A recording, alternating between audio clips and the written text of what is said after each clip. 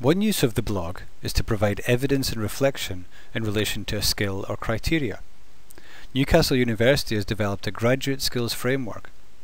The framework was developed with employers to define a set of skills which, in conjunction with their degree, will give the students the skills they need in life beyond university.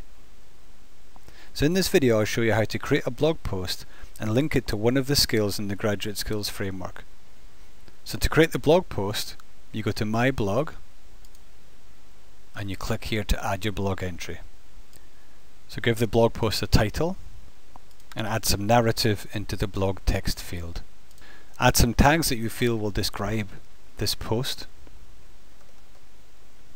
You can choose to share the blog post with any of the communities or groups of which you're a member.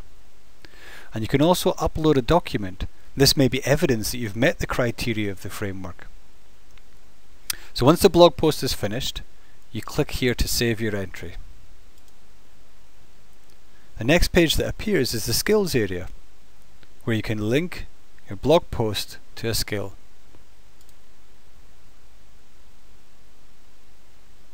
Click on the crosses to the left of each area to open up the section. So I'm going to say that my post was about self-awareness and reflection. So I tick the box and I choose completed, return to previous page.